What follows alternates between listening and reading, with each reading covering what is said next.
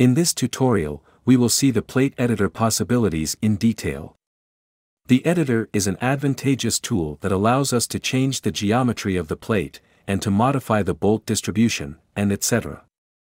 To open the plate editor, click on Editor here. As an alternative way, you can start the plate editor by right-clicking on the related plate and selecting Editor here. The ribbon menu in the editor allows us to carry out modification operations on the plate, and change the bolt distribution, including adding new ones or deleting existing ones. I can get the drawing of the plate in my graphic window, and in this way I can check the geometry by clicking on Drawing. I have 7 operations named Offset, Rounding, Chamfer, Bevel, Arc, Hole and Notch. By using Offset, I can generate positive or negative displacements from the sides of the plate. Here I have a dotted line and a gray area. The dotted line represents the original shape of the plate and the gray area shows the real shape. I can apply this offset either to all edges or to specified ones.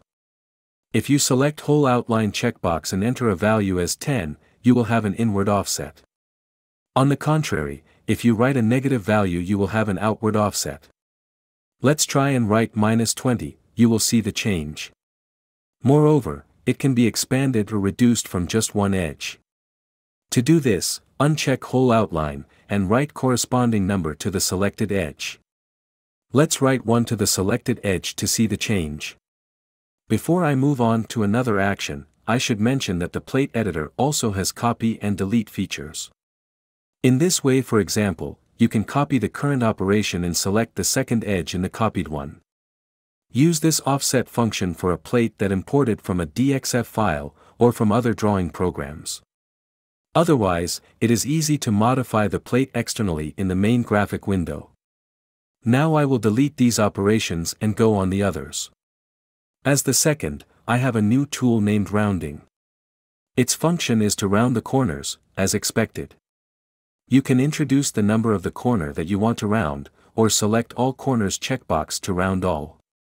The last thing you have to do is specify the value. The next operation is Chamfer. 45-degree cut can be done by chamfer. The fourth operation is Bevel. It is similar with the chamfer, however we have 2 values here. If you do not know which length is A and which one is B, you can easily check the drawing. I will delete these operations and move on to the next one. If I want to generate a curved edge, I will use Arc operation. When we click on the Arc button, it will apply to one edge with default parameters. I can also make the arc in either direction, inward or outward. If I want to generate a semicircle, first I have to know the length of the related edge. So I need to enter a value that is half of this edge. To do this, let's check the length of the edge and write half of it here in elevation. Now we have a semicircular part here.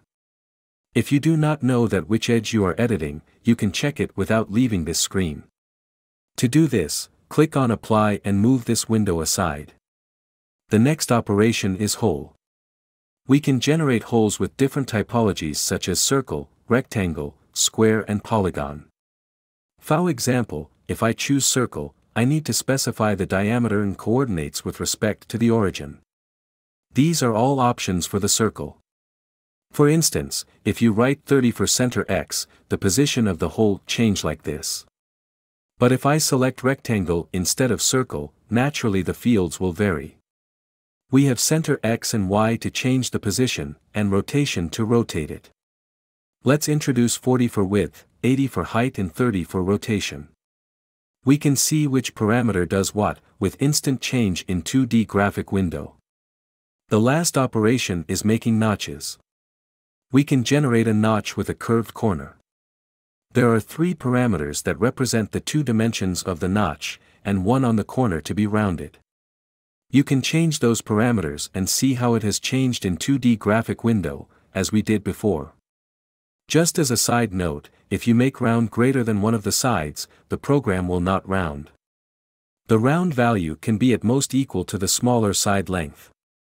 In this editor, it is possible to add more than one operation to a plate. Let's delete all existing operations and examine the bolts. You cannot change the position of the bolts in the editor, unless you explode them. You can see the bolt numbers in both 2D drawing and the list. You can also define the holes as circular, horizontally slotted or vertically slotted. Then you can define the length/diameter ratio of the slotted hole. After making all the changes, I can click on Apply and OK to check the changes from 3D graphical window. If you want to go back to the original, just open the editor again, click Restore and click on Apply. Lastly, via this bolt button, we can add new bolts.